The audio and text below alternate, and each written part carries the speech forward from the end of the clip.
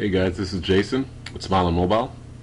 You can visit us at smileandmobile.com and on Twitter at smileandmobile. Today we're going to show you how to project your Android phone onto the computer. In order to do this, you're going to have to download three things. First of all, you're going to need Android SDK platform tools. You can get that from here. Then you're going to need JDK. You get that from this site. And then you're going to need the application Droid at Screen. All these links will be found at smileandmobile.com, so just visit there to get all those links. Alright, at this point you should have downloaded the Android SDK platform. So if you open SDK Manager, you will now be able to see that you have installed Android SDK Manager. You should have also downloaded JavaK and Droid at Screen. One of the first things you should do is make sure you know the location of the adb.exe file, because you're going to need this. You're going to need to point something to this file, and when you download your Android SDK, it should be located in the Platform Tools folder.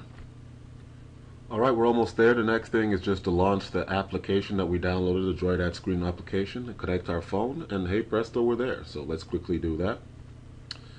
Remember the Droid at Screen application we downloaded? Remember, you can get that at the link on smileandmobile.com. It'll also be available in this YouTube video below.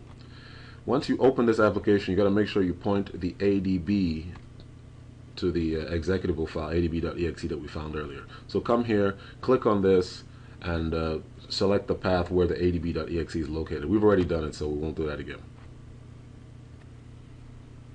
Now, as soon as we connect our USB to the phone, we will now see our device show up on the Droid at Screen. That means that our device can now be projected onto our computer. And it is projected onto the computer, as you can see over here. Over here we have the developer options screen open. This is the phone. You see we can move it up and down, and it's moving.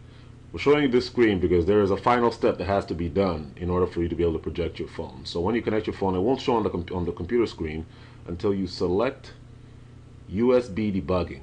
Debugging mode launches when USB is connected. So you're going to make sure you check that button. As long as you don't check, if you don't check that button, it won't project onto the screen. So you check that button and you're all set. Thanks for watching Smile and Mobile. Follow us at smileandmobile.com or at Twitter at smileandmobile.